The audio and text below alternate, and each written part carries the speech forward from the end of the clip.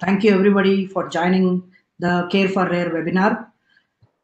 Care for Rare webinar is being organized by Organization for Rare Diseases with the help of our sponsor LifeCells. This particular webinar series is being created with the help of researchers, physicians, and everybody to raise awareness about rare diseases in the time of COVID, where everybody is talking more about COVID. We also want to keep the conversation going on what are rare diseases and how other researchers that are being conducted in the rare disease group and rare disease per se impact rare diseases and our understanding and process that is required to go for the cure for each of the rare diseases, which are at least 9,000 to 10,000 in number.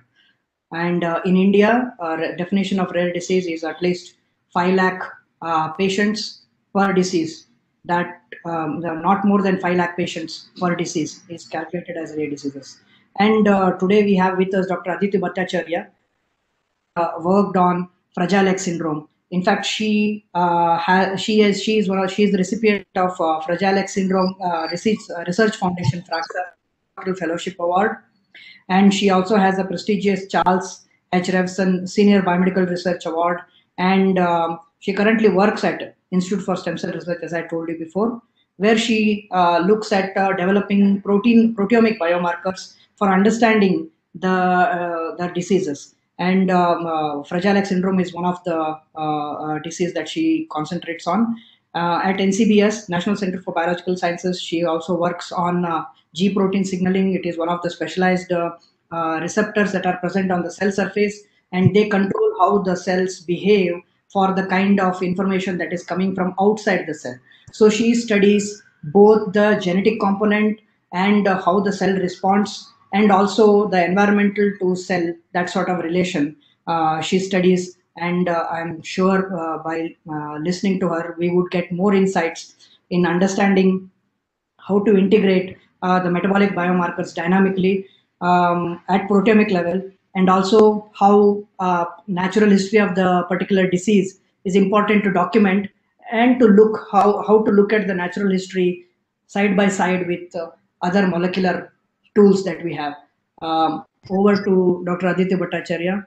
Welcome, ma'am, and please take over.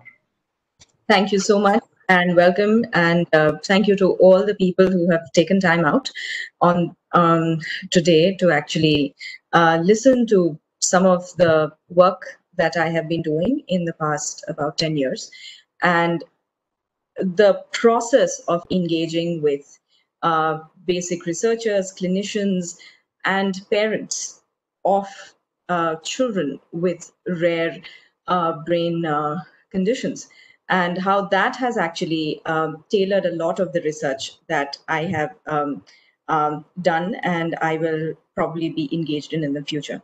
So without further ado, what I'm going to do is I'm going to share screen, and I'm going to share content. Let's hope this works.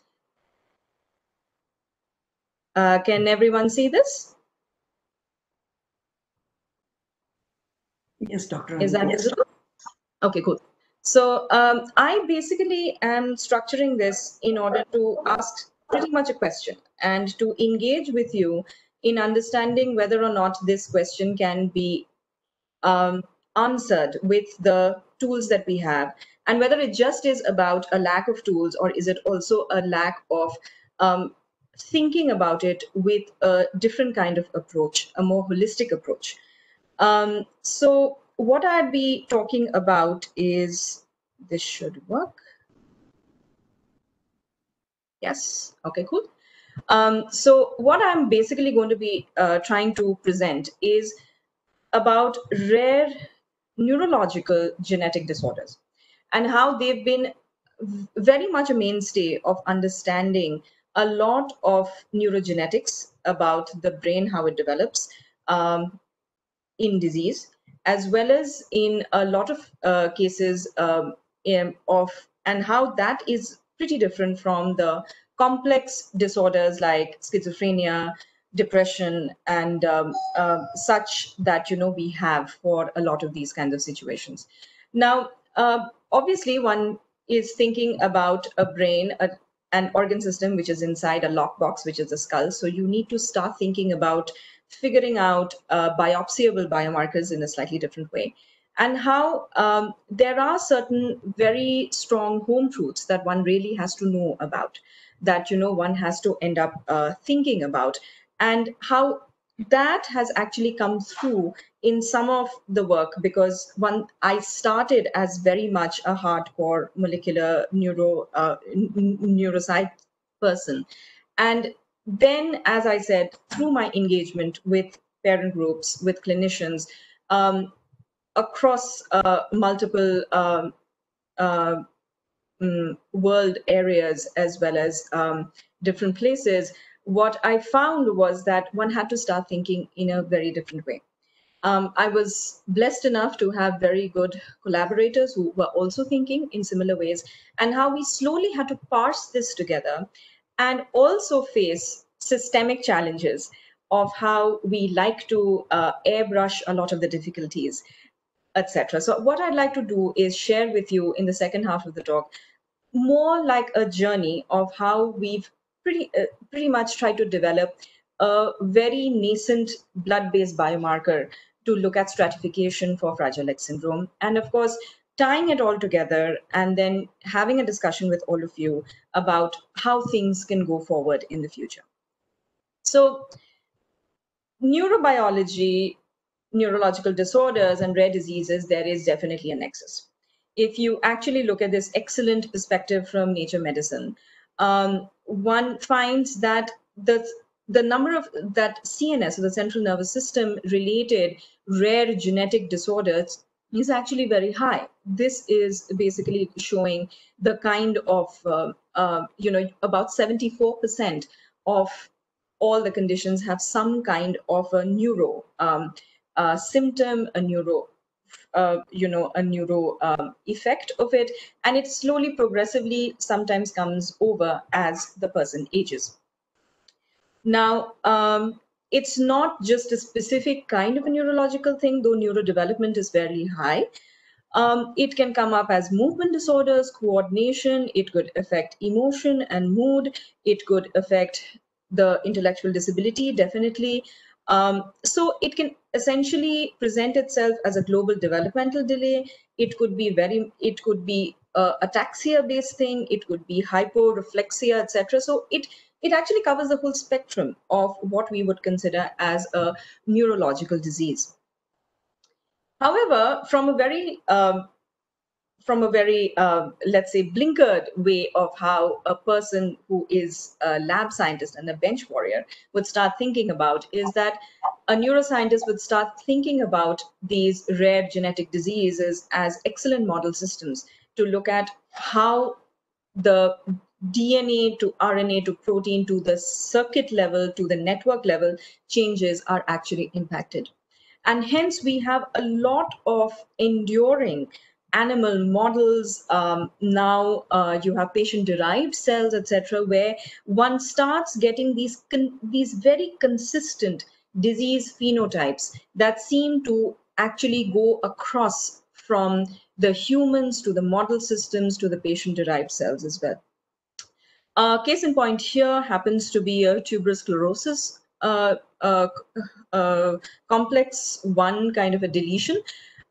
So tuberous sclerosis actually seems to have a very, very consistent EEG problem. It actually comes up as epilepsy, intellectual disability, some amount of it autism, and it seems to be fairly conserved, as you can see in the lower half of this panel. And you've got knockouts in worms, in zebrafish, you've got knockouts in mice, of course, rats, as well as in non-human primates also. So one can actually start looking at how these changed systems tend to interact with each other, as well as the fact that we also get to know more about what the protein actually does, or probably in a normal course of development. Now, this is all very good because it actually helps in progressing neuroscience and progressing our understanding of biology as well. But when we have solutions that come out of this, sometimes they get overinterpreted. And the reason also happens is, and the place where a lot of clinicians, and right now I can't see your faces, but I can expect a couple of head shakes here, is these are the kind of actual quotes. These are actually people who've said these things to me, that my son has an X kind of a mutation. You can't find medicines that work. And if you do have medicines, you can't predict whether they will work for me. And you actually expect me to write a check of a substantial amount of money to actually fund your research. This is something that actually came up. The same way in a clinical trial, which overall did not work, somebody else said that my son responded to a drug, he cannot continue because, and this parent was extremely upset with the statistics that was there, is that some statistician found that the average didn't move. Then you have something that I heard in India is that, are you giving my daughter some kind of medication because that's the only thing that you're allowed to give, and that may not be the right thing to give. So these are the kinds of places where we have an absolute utter breakdown of all the science that we've been doing. And it's fairly disheartening when you as a scientist end up having to face these kinds of questions and you don't have answers. So at some degree, apart from the rational scientific approach, I was also motivated emotionally after being in a fair bit of these kinds of situations where I really didn't have answers. And I wanted to figure out why. So the way in which clinicians and basic researchers tend to approach human biology and disease biology is a little different. Is there a question? I think we're going to take all the questions at the end. Is that what's going to happen, Doctor? I think if anybody has any type of questions at this juncture, you can put it in a chat box when the occasion comes. There is a time for.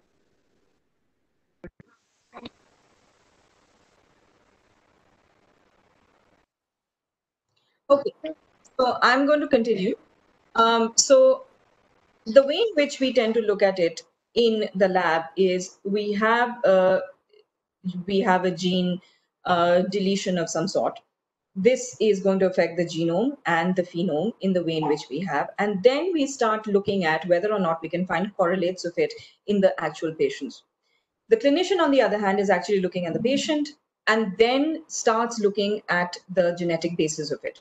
So what is presented first tends to color a lot of our the way in which we give emphasis to various effects.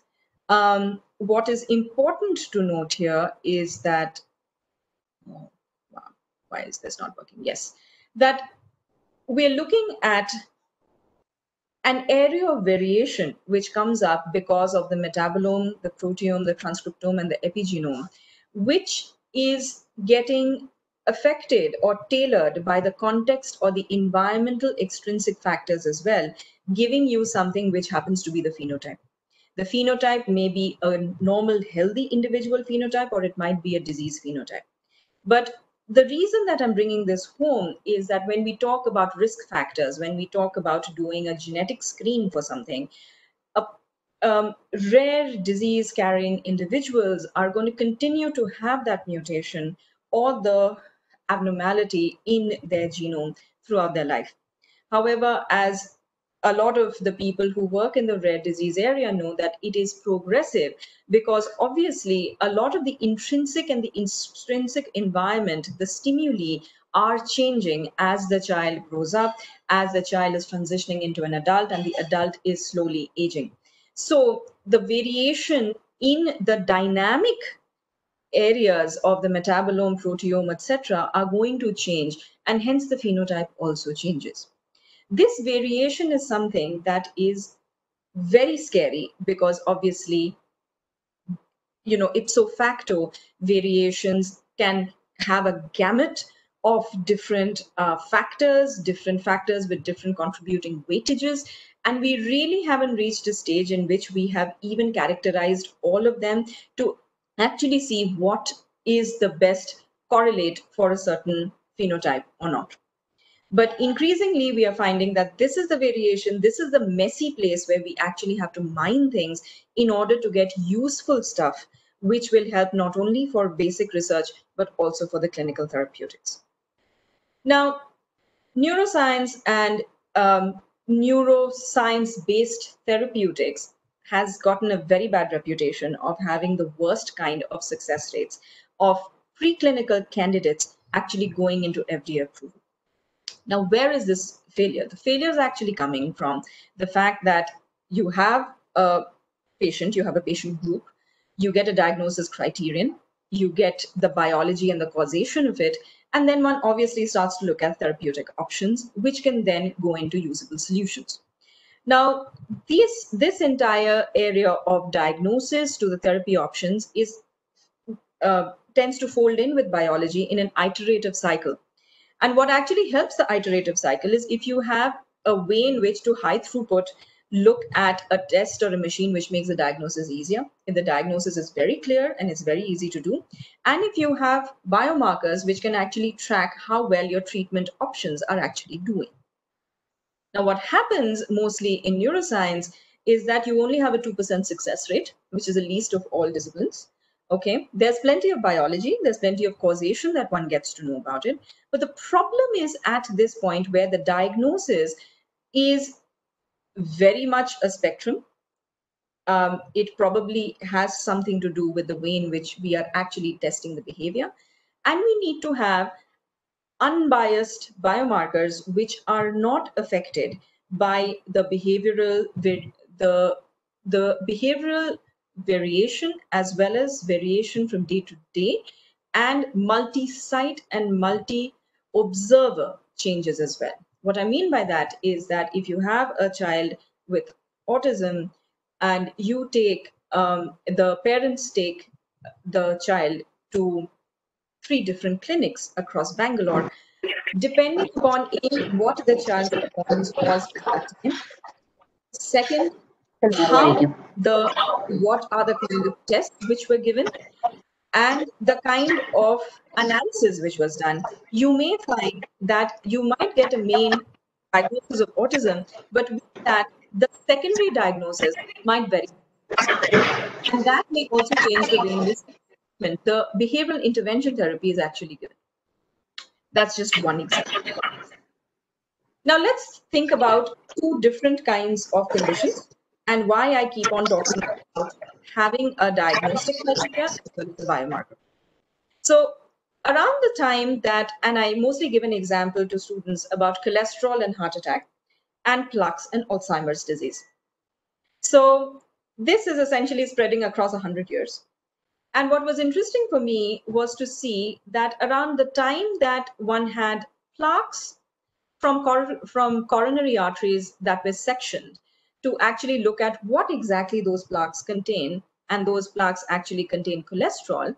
Around the same time, you had, upon the death of Alois Alzheimer's, upon the death of Augustus Dieter, Dr. Alzheimer's actually sections the brains and he finds the plaques again, which is roughly around the same time period, give or take a couple of years.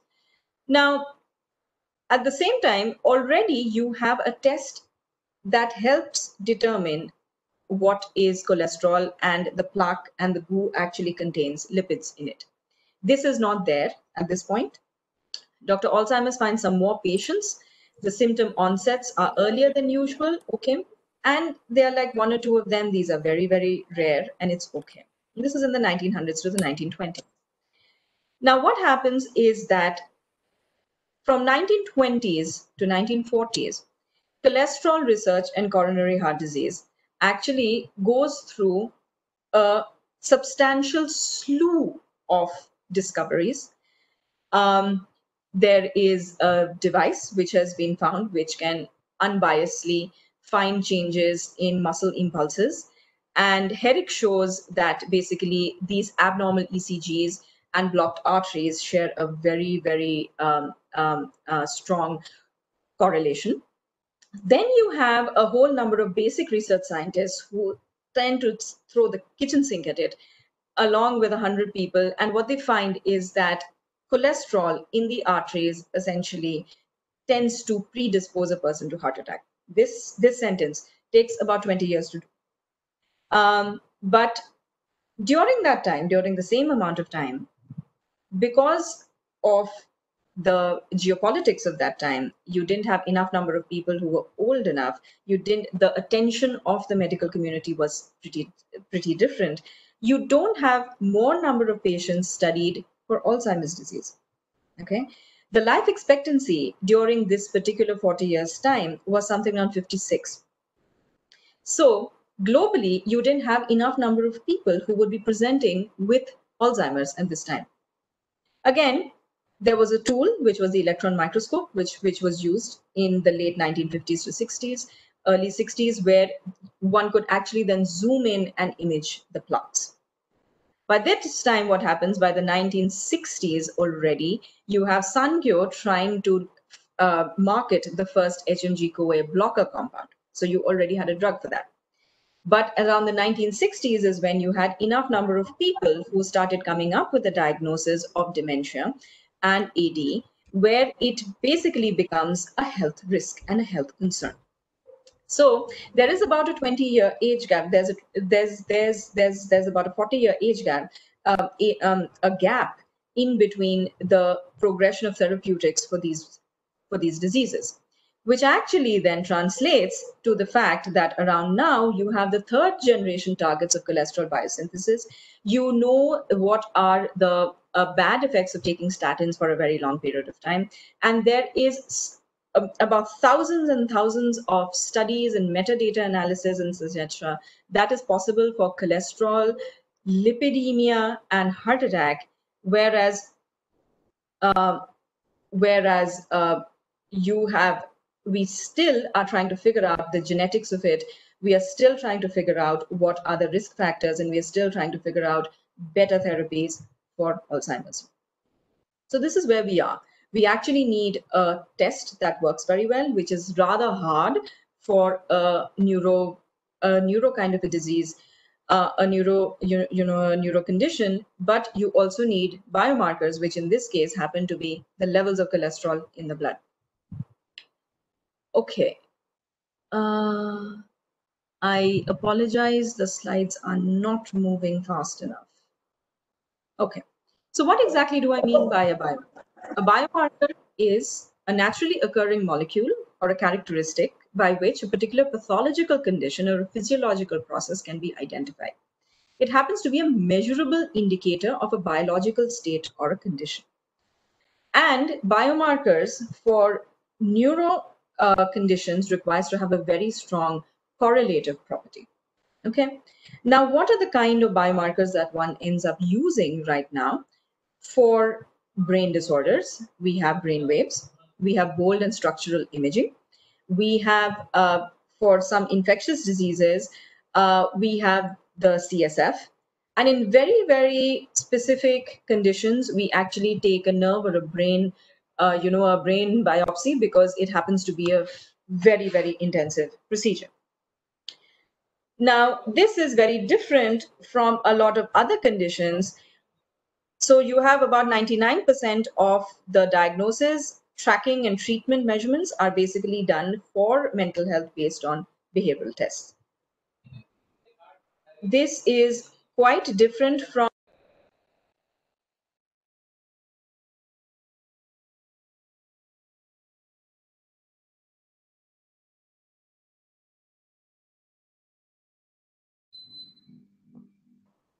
I'm sorry, there was a bit of a problem at the door. So, so this is very different from the blood draws, where, which is something that one does for a large number of liver infections, blood infections, a lot of conditions, where we can actually do this multiple number of times. The blood actually turns over in 180 days. And it's definitely something that can be used at point of care, which is a very big thing when one starts thinking about the large population of people with any kind of a brain disorder or a condition. Now, the problem with the blood draw always has been the caveat whether the blood and the brain are going to be good proxies of each other or not, and biochemically, do they show the same kind of signals? So with that,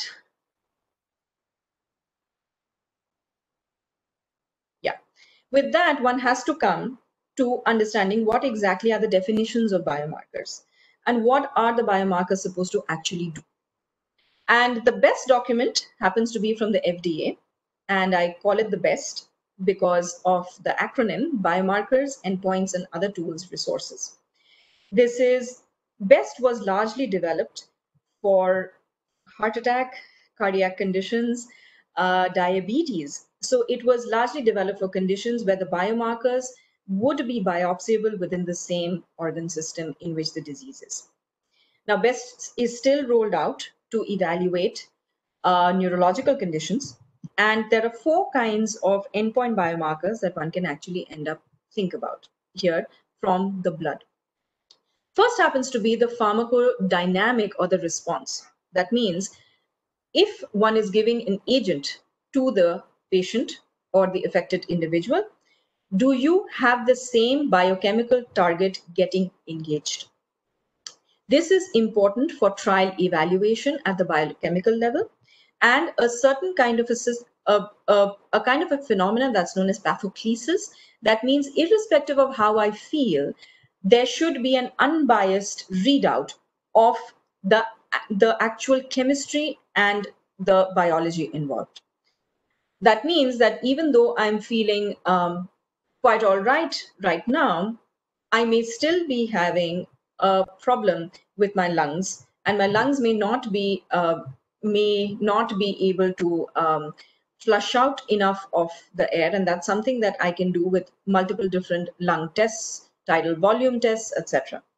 So this is the second kind of biomarker happens to be a prognostic biomarker, that is to say whether the disease is present or not.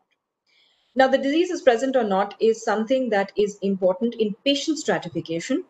It is important at the trial recruitment stage, saying that X kind of patient with this kind of a biochemical profile of the blood will likely respond better with a certain kind of drug versus another kind of drug. So when you are trying to look at one class of drug and you want to test a new class of drug, if you know a certain patient is going to be refractory to it, then you don't end up recruiting that person for that trial. It saves money, it saves the effort that the patient puts in as well as the caregivers. The third kind is a predictive kind, which is something that's very, very easy to understand. It actually tells you about the benefit of taking the drug over a certain period of time, usually used to support the primary outcome of what the trial is supposed to do. And anybody who's doing a trial has to end up saying, this drug, if taken over the next 3 months in a patient with a certain condition, should alleviate anxiety or should make the performance of that person better in a certain kind of language arena or a motor coordination arena, etc.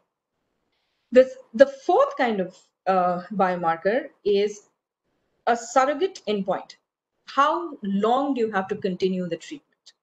If the levels of protein A changes or the levels of metabolite B becomes very different, that means that the whole biochemical process of resetting the biology has happened, and is most likely this is the place at which the patient should start finding an effect. So if one has to think about blood-based biomarkers for neurological disorders, one has to actually have them binned into either of these 4 conditions. There are, of course, safety and risk effect, the risk effector biomarkers, which are a different class altogether, and I won't be actually covering any of them here. So I come back to the fact that the perennial question, does the brain and the blood signal the same? Now, what I'm showing here essentially are hand signals, which are from the stock exchange bits of the New York Stock Exchange and the London. And as you can see, apart from the buy, sell, and the numbers, a lot of them are fairly different. So you can see that May here in the London pit seems to be 3 fingers down, whereas May in the New York, the Dow is going to be around 4 fingers down, like that. So this is a very good example of explaining how the brain and the blood may end up having the same components of signaling pathways, components of proteins, but because the final outcome of each of these organ systems is slightly different, one ends up having slightly different signaling outcomes, stoichiometries, regulatory feedbacks in place. So it's not surprising, but there are more and more reports that are coming out that glutamate happens to be very, very important in signaling in platelets to either see the CD4 T cells, or it helps in platelet aggregation, and and a lot of the signaling actually happens through AMPA receptors. AMPA receptors are one of the primary mediators of synaptic plasticity, the way in which the brain tends to encode information. And AMPA receptors are also present very much in the blood. If you ever want to test, you can actually detect AMPA receptors pretty reliably in the blood. You can detect NMDA receptors in the blood. Of course, there's a lot of dopamine and serotonin receptors which are there on blood cells. So all the components are there. But you cannot end up focusing on looking at proxies of the consequences of what the AMPA receptor does in the brain is going to be the same as AMPA receptor doing it on platelets. So this is very important, because when one ends up doing unbiased screens to find various kinds of candidate molecules to actually go after RNAs or proteins or metabolites, etc., specifically proteins, you really have to keep in mind that you may have the same proteins present, but the context of the location matters, and they may not be the same surrogate proxies of each other. The second problem that happens is a slightly subtle concept, and I'm here giving example from 2 of the papers that I had published, a while back, is that healthy does not necessarily mean absence of disease.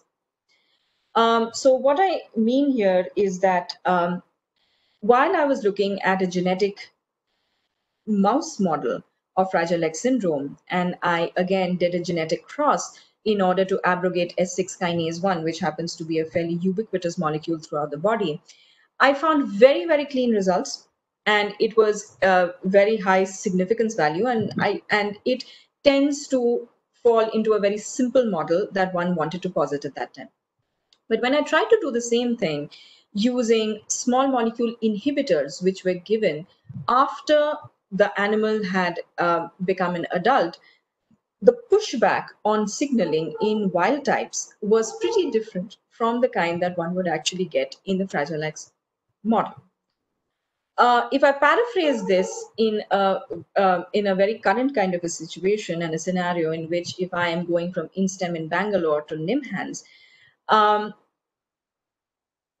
before March 2020, I would have multiple ways in which to go. I could actually take the straight blue line, or I could, depending upon the traffic, I could actually end up taking some of the gray line, and then I could take also the other green line towards the south of Bangalore. I had multiple options, which is what happens in a normal kind of a situation. However, if I right now want to go from INSTEM to NIMHANS, I'm looking at 2 different COVID containment zones. And obviously, my pathway tends to change. And because my pathway tends to change, I'm going to spend a lot more time, a lot more fuel, and I'm going to have to skirt all of these containment zones and then go to NIMHANS. So I'm going to have to plan accordingly. So sometimes we always think of, we are looking at the disease, and if we don't have the disease, we will still have this particular pathway, but we will go much faster. No, not true. The disease is actually setting up a completely different signaling web, which has to be taken into consideration, but also compared with the normal web. We don't end up having much information about the normal web of biochemical reactions, the biochemical proteome, for us to actually know what has shifted. and hence what would be the best ways in which the system can be jerry-rigged to actually come back to a certain kind of normalcy. It will not be the same as the health, but it will be somewhere in between, which is sufficient for a person to continue a certain way of life. So at this point, what I would like to have convinced you all about is that there is a lot of variation, and this is the kind of variation that becomes extremely important when one is trying to leverage things from basic research into clinical research. This is also true for rare diseases, where we do have very, very high effect sizes in animal models, in preclinical studies, and then when it comes to the clinical studies, because of this kind of variation, things tend to go down. So one has to be able to identify dynamic biomarkers, which actually help in understanding and codifying the variation better. The variations will likely be different between a normal typical data set and that of a disease. And we have to tailor all these things together in order to get usable ones. At this point, I could take a couple of questions, or I could jump right into the Fragile X story. Sure. Are there any burning questions? Yeah, if there are any clear questions, you can raise your hand. There are three dots there. If you click on that, you will see an icon called raising the hand. Then we can go one by one. Or if you are the only one, you can just go ahead and ask the question, please.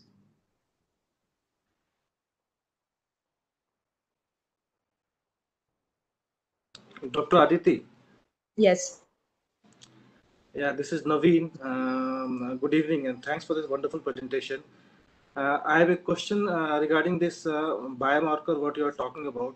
So are you going to explain the technologies or the points which are going to be used to identify those kind of very low abundant biomarkers of protein which can be seen while studying? Yes, that is the second part of the talk. Okay, wonderful. Thanks a lot. I was just curious to know this.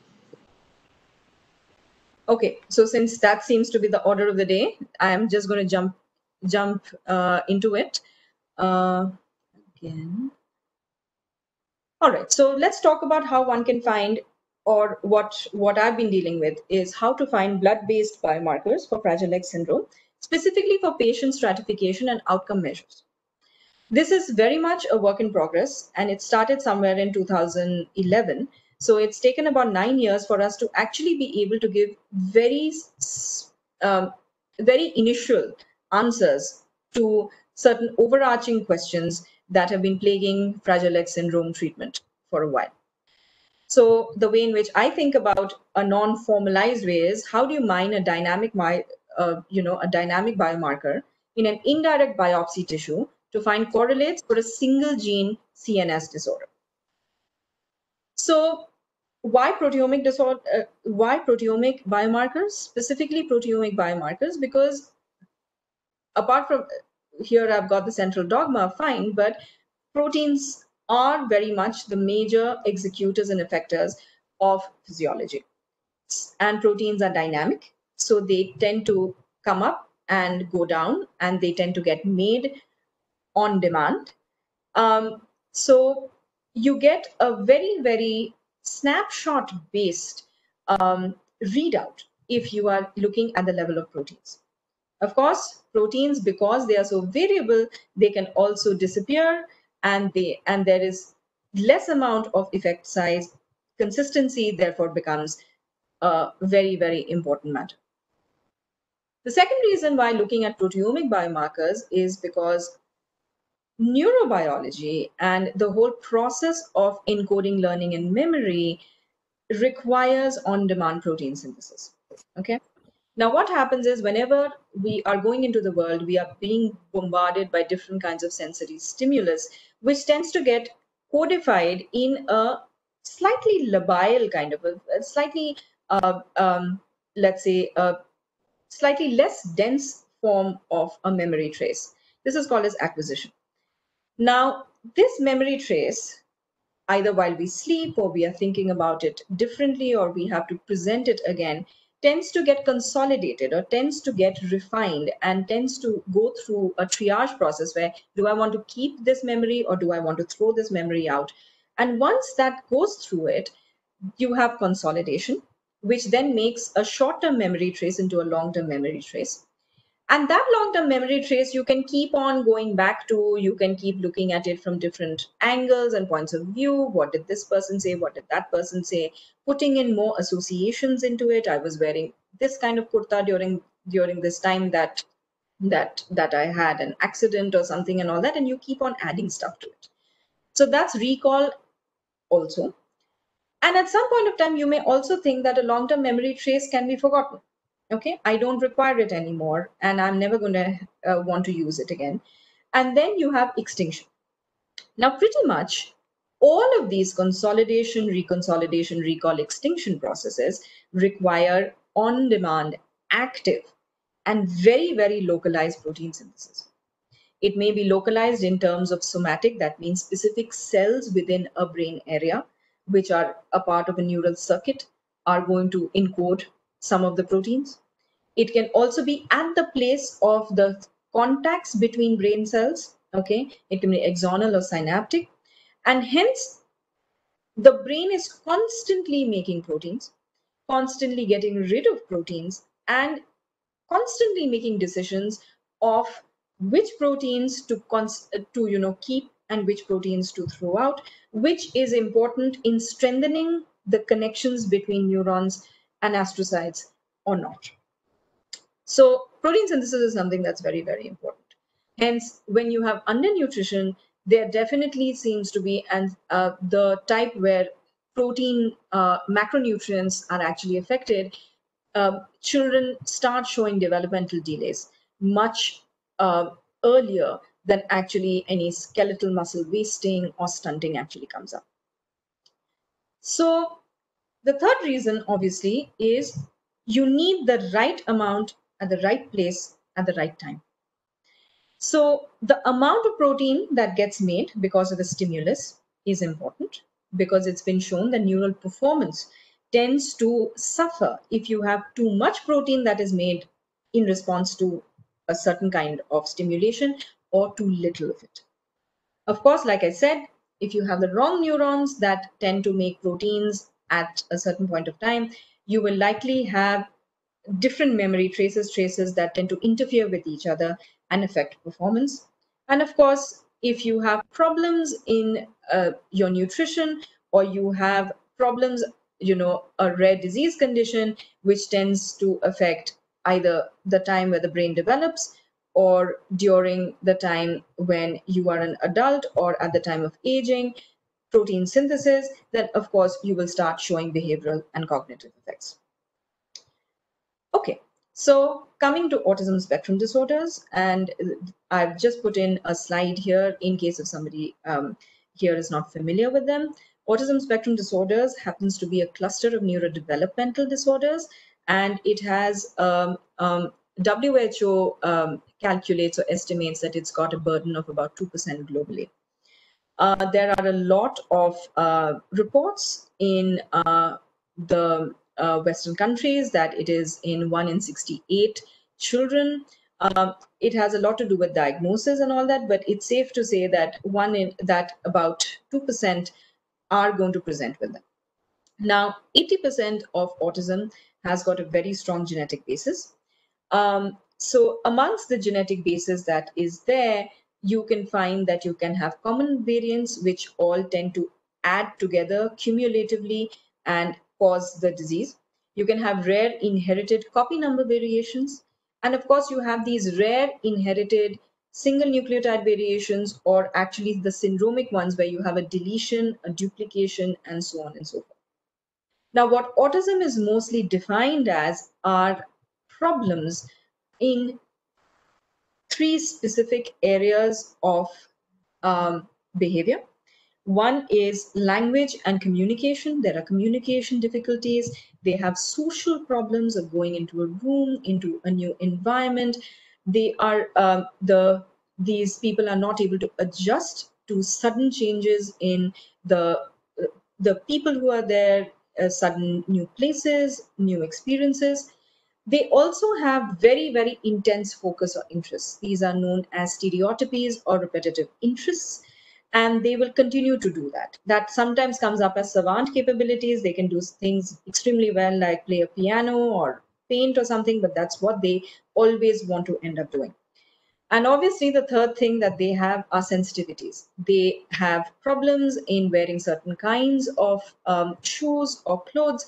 They have they can present this in terms of dietary things. They will not eat certain things, and in order to cope with some of those sensitivities, a lot of the repetitive movements, the hand flapping, the kind of walking on tiptoes, etc., tends to happen.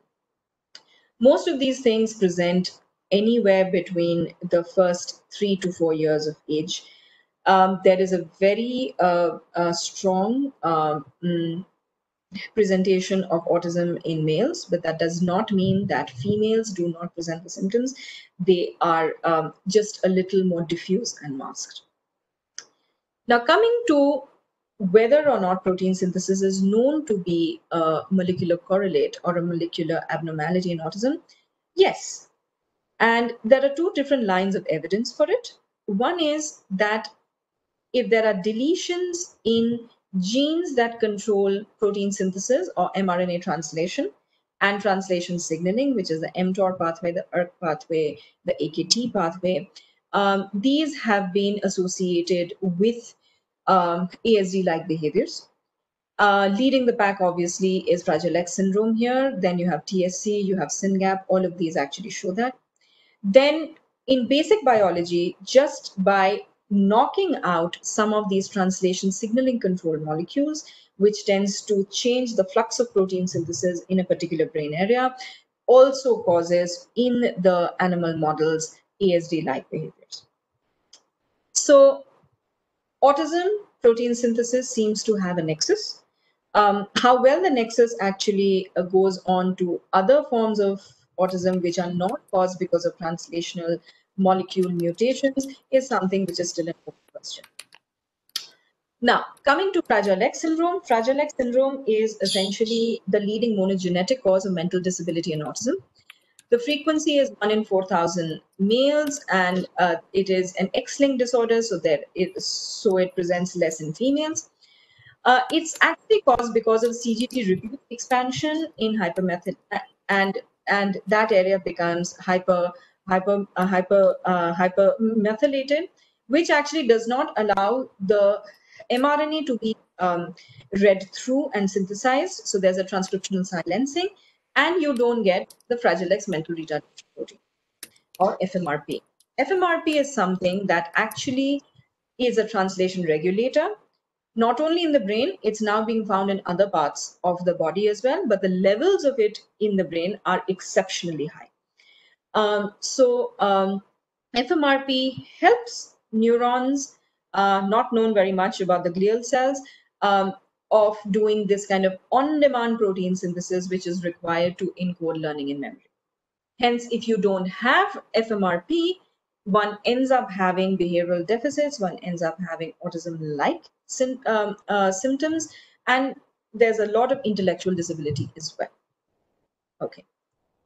Now here I'm trying to summarize pretty much 40 years of work that has happened in the Fragile X field, which I'm calling as the discovery trajectory. So Martin Bell in 1944 actually discovered Fragile X, or characterized what Fragile X syndrome actually looks like. Not only are there mental difficulties, there are also Ehlers-Danlos syndrome kind of things where you have cartilage problems, you've got slightly extendable ears, etc. There are certain facial features that are associated with Fragile X, and these are the things which actually got recognized and characterized.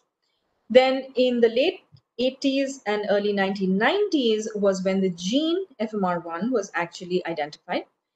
And quickly after that, because that was the time in which mouse transgenics and designer mice started to come out, the Fragile X knockout mouse was made. And the Fragile X knockout mouse powered a lot of the discovery biology and the disease pathology, which is there. and signaling pathways, which were the AKT, ERK, and mTORC pathway in neurons, was found to be hypersensitive, overactive, and causing more than necessary amount of protein getting made in response to a stimulation. Now, because these are very much druggable candidates for cancer biology, there were already certain preclinical candidates as well as certain clinically approved candidates which were possible and which were there. So these were quickly put into place. However, what was also found is that these mTOR, ERK, and AKT pathways, specifically downstream of the metabotropic glutamate receptor pathway in neurons, the GLUR5 specifically, seemed to be a very, very strong leading candidate. And for that, then one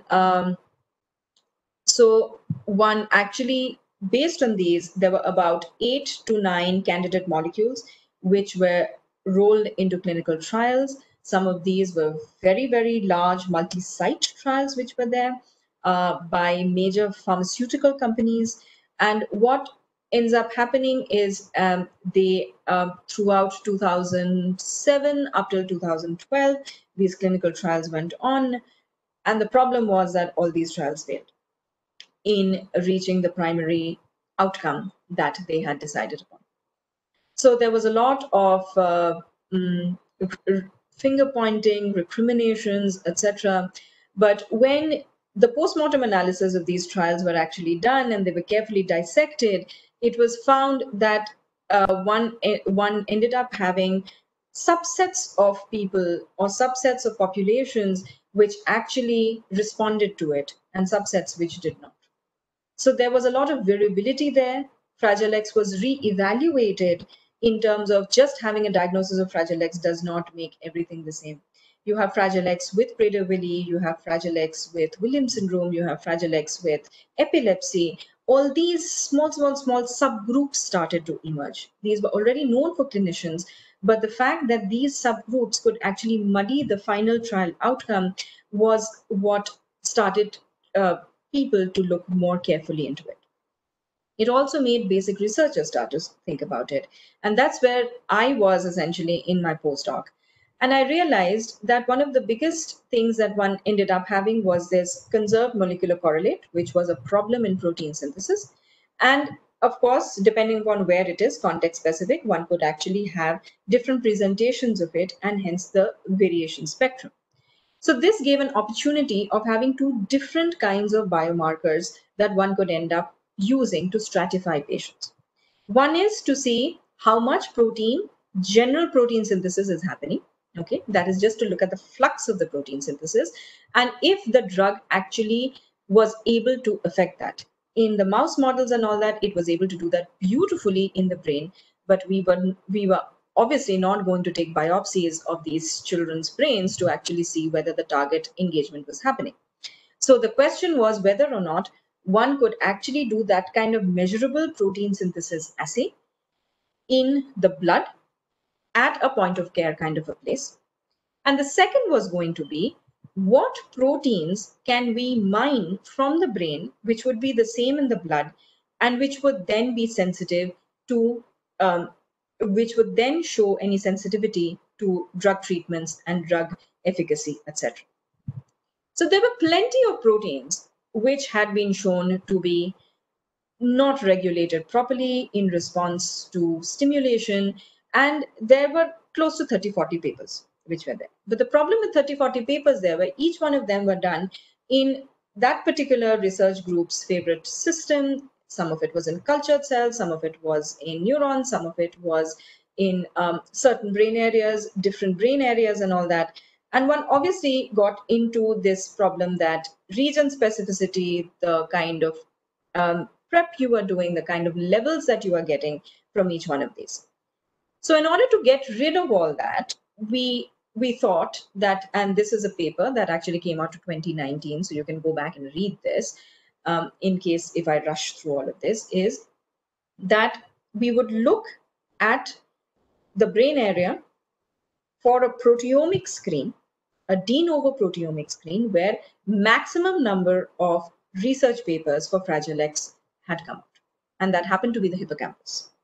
Hippocampus is a brain area which is very, very important in encoding memories and pattern separation. And a very large amount of papers of Fragile X actually happened in that. So we wanted to look at precise candidates.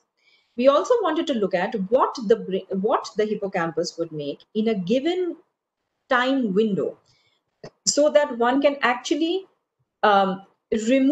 separate all the pre-existing proteins from the ones that were getting made. Okay, how that was different between the control mice and the Fragile X mice. Do they always have to be FMRP targets? Do they have to be binding partners or directly consequence of the loss of FMRP? And then finally, which was the most important to us at this point, was whether or not the same kind of things were present in the blood and whether those were going to be sensitive to treatments or not. So the way in which we went about doing this was essentially known as labeled proteomics. And we combined two different labeled proteomics. The first of which was BONCAT, which is bioorthogonal non-canonical amino acid tagging. Okay, what happens in this is that a methionine analog, azidohomoalanine, is actually incubated in live cells.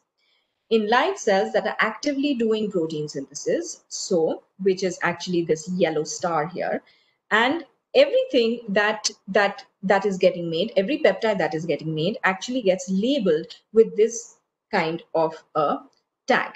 Azidohomoalanine is not present in biological systems. So if you have a detection way, which happens to be an alkyne and something that's known as click chemistry, one can actually make a cyclized product along with a detector probe, which can be biotin, fluorescence, whatever have you, so that all the newly synthesized proteins would actually have this biotin tag. And one can actually look at it in a Western blot, which is just a gross biochemical readout, or one can actually look at it in a mass spec. The problem is with mass specs is you do have run-to-run variations which happen. And it is not necessary that the azidohomoalanine tag will actually come into all peptides equally. So we wanted another peptide, which would be, another label which would be present, which allowed us to combine the control and the diseased tissue together and have a ratiometric within sample comparison.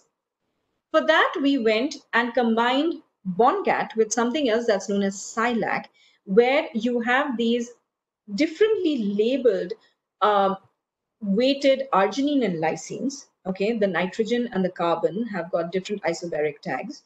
And one can actually combine the two so as to increase the amount of newly synthesized proteins that one can get.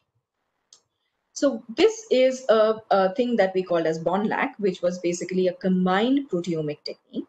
And we first published a paper that this thing actually works in adult brain slices, because almost all of the work had been done before this had been in cell culture, where the way in which synapses tend to form are very stochastic and multiple different things that are there. So what we did essentially is that we incubated the brain slices, live brain slices of the mice with the AHA, which happens to be yellow, and either the heavy isotope or the medium isotope arginine lysine, which are the green and the red dots. And we had peptides that were dually labeled. The good thing about AHA is that because of the biotin tag and because of the alkyne tag, you can actually use it in a pull down, okay, in an alkyne resin, so as to enrich for the newly synthesized proteins. And once we had it, because we had combined condition 1 and condition 2, we could do a within sample ratiometric analysis of differentially expressed proteins. This again is the proteins that are getting accumulated over a certain window period of time, and it needs to be consistent across runs. Okay, so one gets a large variation, and then we actually pull out only the consistently changed proteins across 3 or 4 different biological replicates. So we did this in the Fragile X case in 2 different ways. One is when you have slices which are doing basal signaling, that means they're just going about the housekeeping activities, they are not getting stimulated with a big chemical hammer to the head kind of thing. And that is what we called as a basal screen. This would just tell us, normally, if all things equal, what are the differentially expressed proteins between the Fragile X hippocampus and the wild type hippocampus of the mouse. Then what we did is that we challenged it by activating the metabotropic glutamate receptor signaling pathway, the GLUR5, which had been the mainstay and the target of the large multi-site clinical trials which were there. And what we wanted to do was to get the candidate lists of these and then do a comparison of the candidate selection. And here we first started like dyed-in-the-wool neuroscientists, and we always wanted to find neuron-specific AMPA receptors, NMDA receptors, BDNF, and all that, and be extremely happy about it. At which point, a very reason-inducing coffee conversation with a bunch of clinicians actually helped us figure out that if we're trying to look at blood, we need to look at common proteins between the brain and the blood, which not necessarily have to be the type that are the glamorous neurotransmitter receptor types. So we had to come up with a filtering criteria which would actually bring the proteomic mining that we were doing to become more relevant for the blood organ system. And for that, what we had to do is step back, remove all our blinkers of being neuroscientists, and start looking at what kind of functional clusters actually come up in our mass spec screens. And lo and behold, the first thing that we found was that the top functional clusters in our mass spec screen were not related to synapse biology. The synapse biology actually happened to be one in the third rung. The top ones happened to be dealing with metabolism and a lot of mitochondrial maintenance. We had a lot of stuff about cellular process and regulation, which are all the grays and the oranges that you can see. Okay, synaptic plasticity related proteins, which were the blue and the teal clusters, were actually very less. Translation ones were also even lesser than that. So we realized that if we were doing what classically neuroscientists would do, is go back to the third cluster of the synapse associated proteins or synapse relevant proteins and throw all of these out. But this is what are places where we might find proteins that are identical between the brain and the blood, and may actually give us candidate markers to actually bridge the gap between the two organ systems. The second revelation that we had was again about the health and disease.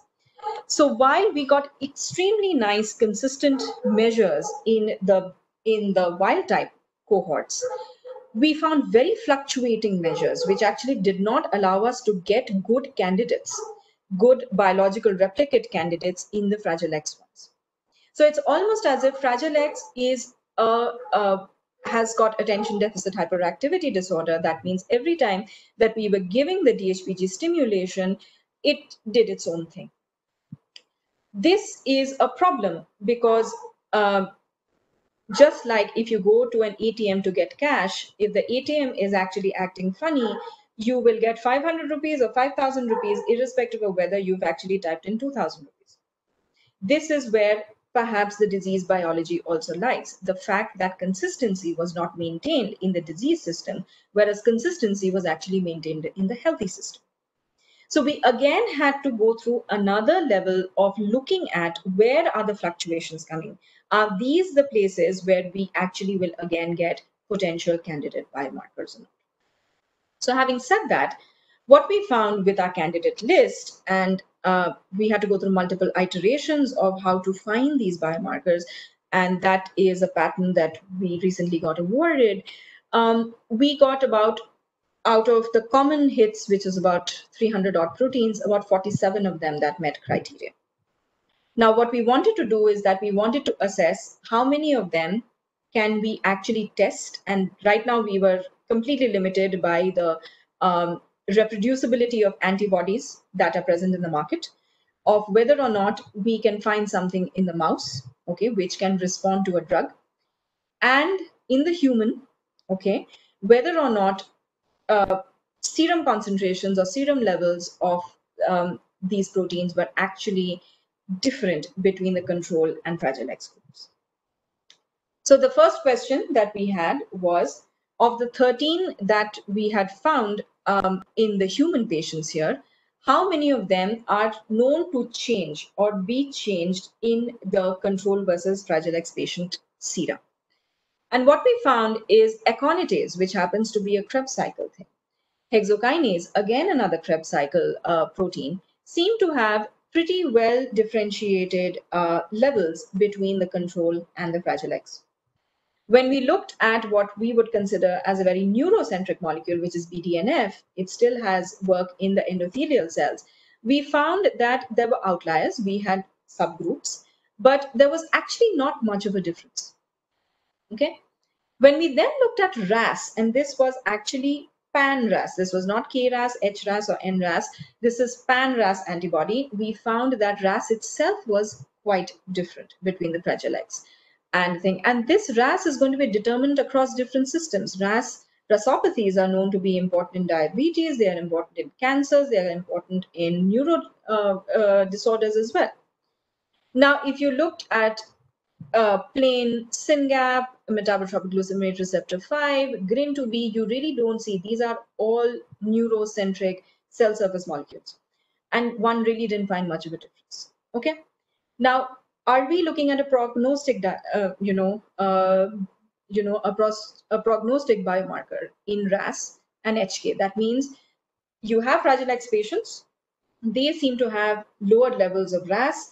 Are they going to be the type that one can actually pull through or push through into certain kinds of treatment regimes? So for that, we had to go back to the mouse, where we wanted to look at, out of the 13 changed, which one of the preclinical targets, or the ones that actually had gone through clinical trials, pilot or otherwise, were actually sensitive to the levels of hexokinase or RAS. We actually looked at hexokinase or RAS because those were giving us the most consistent results. And here we looked at an S6 kinase inhibitor, which is still a preclinical at the preclinical stage. Lithium, which is approved to use, and there are pilot trials in Fragile X which have shown efficacy. Metformin, which also in pilot trials have shown efficacy, but metformin is also approved to be given. So we thought that we would look at 2 approved drugs and one of the more designer ones, and look at how hexokinase levels and RAS levels change upon giving the drugs. And here again, what we found is that differences would start to come.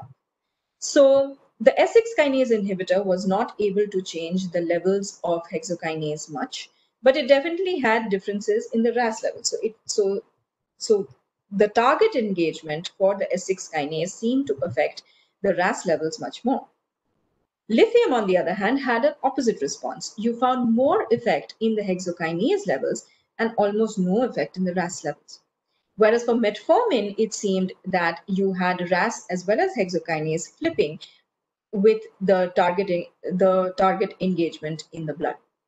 So now you had pretty much a 2-part biomarker barcode that one could end up using to see if the Fragile X mouse could be given drug A and whether the drug was actually engaging the target by looking at the 2 different biomarkers that were there. So one had to roll it out into looking at it in the human. And these are results from a pilot trial that we were able to do with UC Davis, in which we had open label metformin, which was given to 17 people with Fragile X. And this was anywhere between a month to 9 months. They were already doing clinical global impressions, which is a reported way of seeing whether there were differences in their behavioral functionality, their adaptability. It's not an intellectual cognitive kind of a test. It's more an impression of whether the person is just behaviorally more fitter. They also wanted to look at BMI changes because metformin happens to be a drug that is approved for diabetes, and it is known that there are BMI changes which are there. And they were drawing blood, so we were in a position to be able to do these levels of RAS and hexokinase in them, along with MMP9, which has been shown earlier to be a readout for metformin's efficacy in mice with Fragile X syndrome. So here I'm basically showing the clinical data. And what we found is that the clinical global impressions seem to correlate better with increased hexokinase than RAS. However, RAS was a better predictor of BMI becoming more normal. That means that the person was underweight becoming more the normal weight versus a person that was overweight becoming more of the normal weight. So clearly, the hexokinase and RAS again separated in Fragile X in this particular clinical trial, one of which helped us understand target engagement, which happened to be RAS, and whether or not all the metformin related BMI and biochemical pathways were getting engaged or not. And hexokinase showed a potential. The study did not have enough power to be able to be statistically significant, to actually show that perhaps it can be a predictive biomarker because it correlated with improved CGI scores. So this is the first kind of biomarker where you actually have individual proteins that have been mined from a proteomic screen, then taken from the brain and looked at proxies in the blood, and these have then been put forward. This is going to get developed. But I also talked about a second kind of a biomarker where we just look at the amount of protein synthesis that actually happens in the blood. And since all these metformin, S6 kinase, lithium, all of them have been shown in the brain to impact protein synthesis, that might be a much more gross readout of whether or not actually the biochemical pathways of protein synthesis, aberrant protein synthesis in the blood are actually getting engaged. So for this, we then hit a roadblock because the problem was that de novo blood proteomics is not something that happens. Blood proteomics is always done in serum samples, plasma samples, where it is a humongous glut of secreted proteins, which may be coming from different parts and not from the blood cells itself. Pre-existing, obviously, all of them have been secreted. They are from live cells, etc. So one really doesn't know what is being made by the blood cells specifically in a given period of time. Okay. Now, what we actually looked at is we were able to develop, using the same click chemistry that I had talked about, the BondCat pathway, a method of doing blood-based de novo proteomics, in which we were able to take whole blood in biopsiable volumes, which was about 5 ml from the human and about 200 microliters from the mouse. And we were able to do the click chemistry, and we were able to actually do these kinds of Western blots, not only from mouse, but also from human donors as well. We were able to show that even in the blood, in the Fragile X model mouse, you had increased protein synthesis, which is the middle panel here. And we were also able to enrich and pull down specific peptides that had been marked with azidohomoalanine or were enriched using alkyne beads. And we were able to actually do LC-MS and show that one could get a very different kind of labeled peptides versus the non-labeled peptides in the blood. Now, this is something that is not just relevant for Fragile X. This is relevant for any kind of a metabolic disorder, any kind of a rare genetic disorder, where you would be using blood as a proxy, and would actually give us much better traction of looking at things when we actually have blood cells, lymphocytes, erythrocytes as well, because they have ribosomes, platelets actually pushing out the kind of proteins that they are getting made. So the directions of this is essentially going to be therapeutic efficacy detection. We want a predictive biomarker. We also want a patient stratification biomarker for this. But we do have unknowns. Specifically, we don't know how this de novo protein synthesis of the blood is going to change as a person ages. How much of it is going to be thrown off if a person has a cold versus has a flu, has different kinds of nutritional and dietary status, etc. We also don't have enough of a cohort that is big enough to actually start doing informed statistics. And a lot of this is essentially there are a lot of confounds in between where different kinds of tests are done in order to evaluate the behavioral performance of different subsets of people. So we have to be in a position to be able to map them out and bring them back into the same page. So, one second. Yeah. So it actually, now what we are in a position to do is to partner with different kinds of people.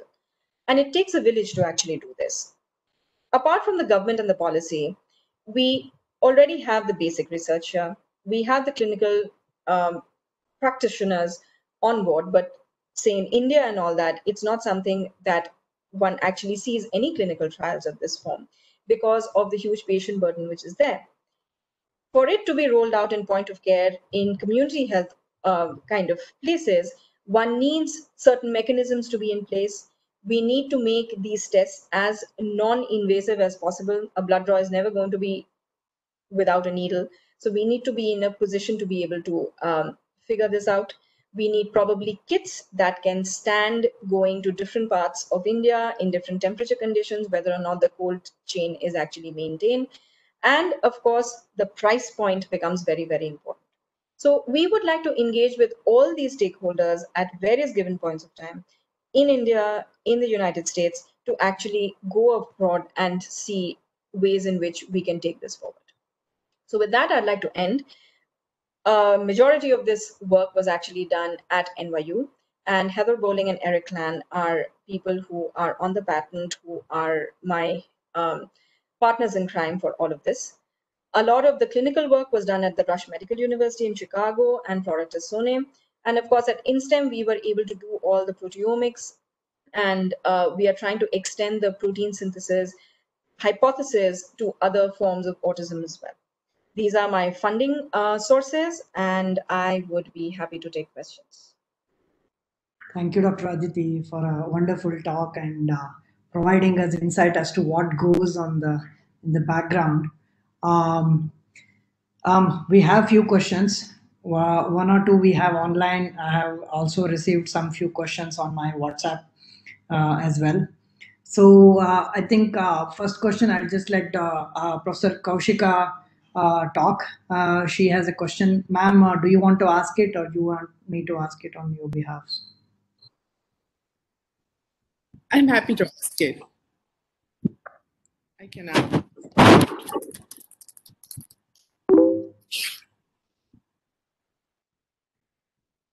Okay, so hello, Sandhya.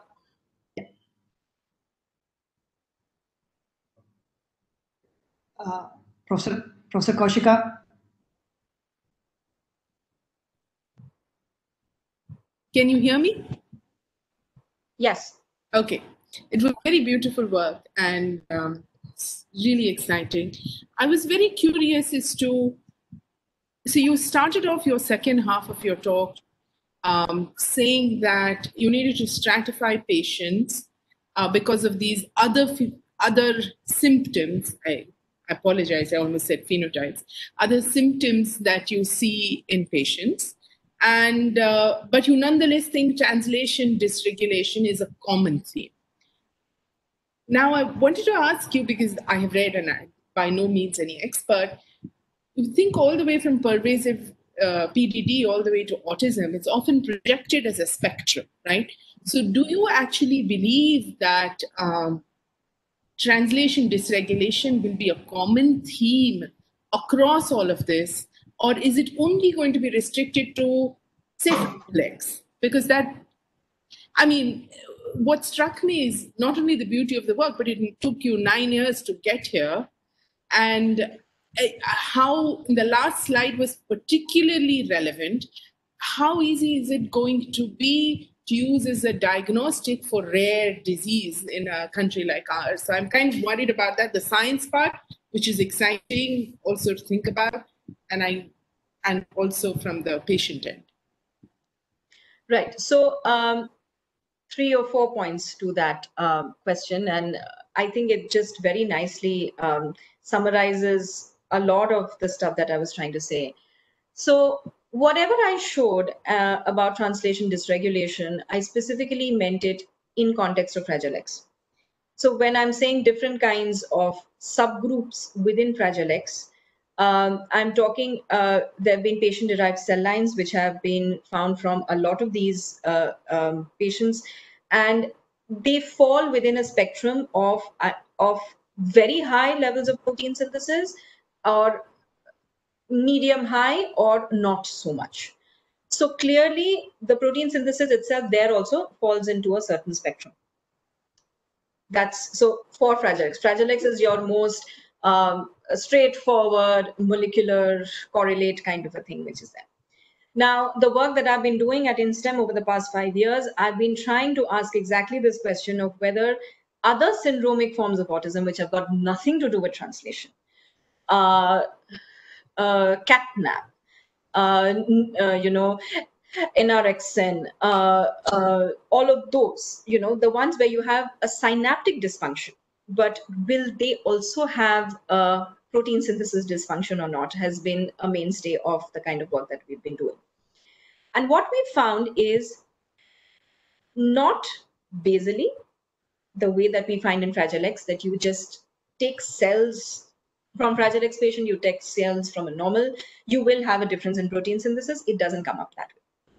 Okay, but the way in which it comes up is when the neural circuit gets challenged with a certain behavior. So for neuroligin 3, what we found is that it had altered fear recall memory. Okay, and the problem, so when the animals were happily moving around and all that, and when we actually looked at protein synthesis there, you didn't have any differences. But as soon as you wanted them to encode memory, and in this case, in the amygdala, we found there was a problem in protein synthesis.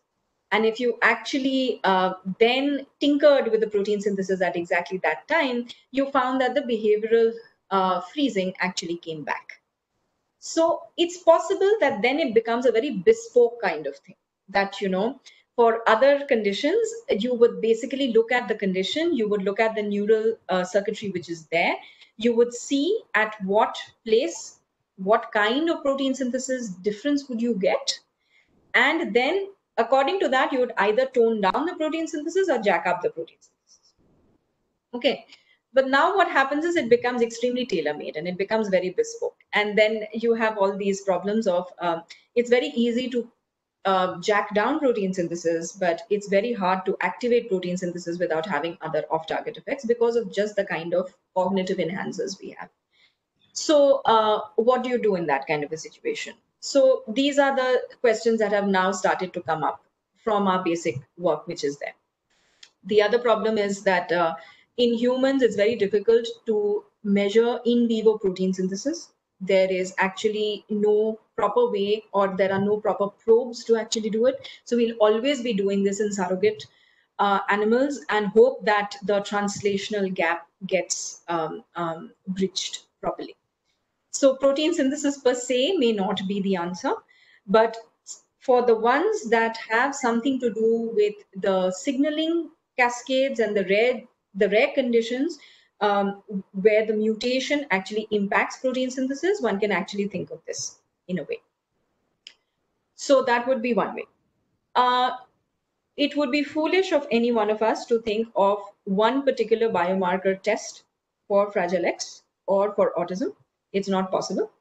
We will have to actually look at it as a companion diagnostics. That means you have a behavioral diagnostics, you have a language diagnostics, which actually has started to come where now you have these tiny little recorders where you can actually give it within the toddler's thing and it tends to record and it actually gives you exactly how the language is getting developed. So you've got all of these. You've got these small little strip fMRIs that you can actually put in here. So you can actually start looking at the development of the brain and the imaging. All of this has to come together. And we also will need very hardcore statistics, machine learning, AI driven things, which will be able to pull out the correlations much better for us to make algorithms which are there. So very much work in progress. But most of the autism field is going ahead with the imaging, the mechanical, and the language biomarkers because they are not invasive. But the caveat for that mostly is that at the end of it, the parents also want to be able to give a drug for which then all the biochemical ones will come up. So each of these will have to develop on their own, and then we're probably going to have a handshake at some point. Or that's my hope. Thank you. Thanks a lot, Dr. Aditi. We have one or two small short questions, and then we will wrap up. Other questions we will send to Dr. Aditi directly via email, and then communicate to you. One question we had from the audience is they wanted to know about mucopolysaccharidosis 2, which is more like a proteoglycan disorder. So there, how do you when you do proteomics, would you be able to differentiate between just protein or proteoglycans? Is it possible to do, or that is a separate kind of field? How is it? Well, glycoproteomics is a definite field, and Dr. Utpal Tatu in ISC would be a person to actually look at his work. He has a fair bit of work on that. I am aware that he is starting to do some clinical samples for that. So he would be the better expert for that. Now, I want to clarify that the kind of proteomics that we are talking about here is before the post-translational modification has actually come up. Mm-hmm. So it is very, very possible that we can take the blood of the person with this particular condition and look at the kind of proteins that are getting made by the blood cells, and some of which may actually be glycoproteins. It's very possible to do that. So it is possible that we can do that because we are looking at all peptides. If I go back to our data set, this data set will be freely available, open access. So the person can actually also look at the kind of hits that we got and can look at whether or not glycoproteins are there. And I'm pretty sure that we would. So there are two short questions. One is, what kind of cost are we looking at? I mean, is it possible for anybody to generally just say, take my blood, let me see what protein changes are there? What kind of ballpark you can talk about? So if I look at it, that's something that minimally we are talking about just the mass spec run per se right now with the current kind of commercial outfits that are there. You'd likely be looking at 4,000 to 5,000 rupees right there in the mass spec run. The reagents, etc., are going to be different. Now, of course, this is at a stage in which when genomics was $50,000. Okay, so right now we are at a proof of principle stage. We are not at the high throughput analysis stage. So as the cost of the genomic sequencing has come down considerably, and now if you have targeted SNV panels, which you can get for 8,000, 7 to 8,000 rupees, depending on the kind of condition you have, this has taken close to 25 years. Now, we don't expect the technology to be an impediment, but for the databases and the panels to be ready and to be scalable so that one can actually make a kit, one would actually be looking at least 5 to 6 years for it to get validated in a bigger cohort. Whatever we've shown is in 17 human beings. This is not going to be enough to be able to get approval. One usually ends up requiring 300 to 400 people across multiple sites in order to be able to do that, and then a person can make a kit. So that's where we are, but we are hoping that we can actually defray the costs. At this point, there are Strand Genomics does have a fairly decent neuro-rare disease panel. About 80 highly penetrant genes, and they have this multiplexed PCR kind of thing, which is there. So that's the best that I know for that. But for other rare diseases, I'm sure you people know better.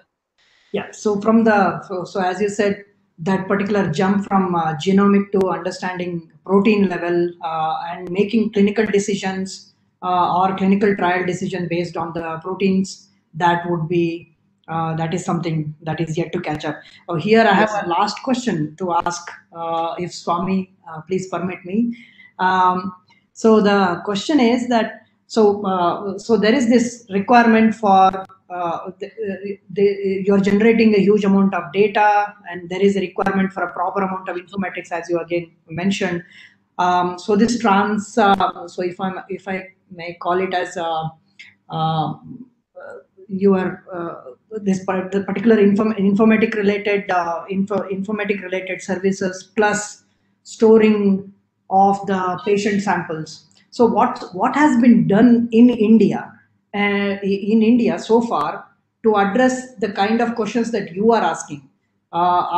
Is it easy for researchers like you to get access to patient blood samples so that you can do this kind of research on a large scale, HTS? So what sort of support are you looking at? Well, mostly it's been twofold.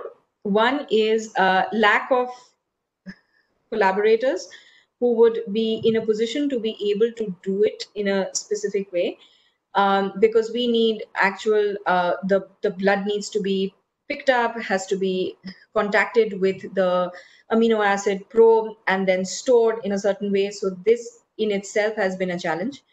The second thing has been also funding. So this, I have been told pretty much on my face that autism is a first world problem, and India really does not have to worry about that right now. So this is as appalling to me as I'm sure to many people here in the audience. So one has to look at other alternate sources of doing this. We have been able to, the only silver lining in this is we've been able to bring together a lot of the patient and autism school-based networks together to actually start thinking about first just a genetic screening, and then start thinking about proteomic or metabolomic biomarkers and all that. Again, funding is a problem, and now with COVID, this is definitely going to be at the back burner for a considerable amount of time. Thank you, Dr. Aditi. Hope your talk helps other people. So there is another question: can a technology which is very sensitive and specific to biomarkers, maybe cytokines or hormones, will be of any help understanding disease progression and validating a marker? The same can be seen for approval for diagnosis can be used. So they are looking Yes. at whether other than protein, whether other biomarkers might be. Yeah, sure, absolutely. So there are cytokine arrays which are there, and it is known for specific kinds of autism that there is maternal immune activation in the second and the third trimester, which actually causes a huge cytokine storm, which tends to pattern the brain, the developing fetus's brain, slightly differently. So looking at circulating levels of those cytokines is definitely something that is being pursued pretty aggressively. And the hope is that these would be screened and would come into general screening for a pregnant mother at that time. Wonderful, Dr. Aditi. Thanks a lot for spending your time with us and enlightening us with Boncat, and Boncat, Fancat has been the kind of things we have been listening for a while now.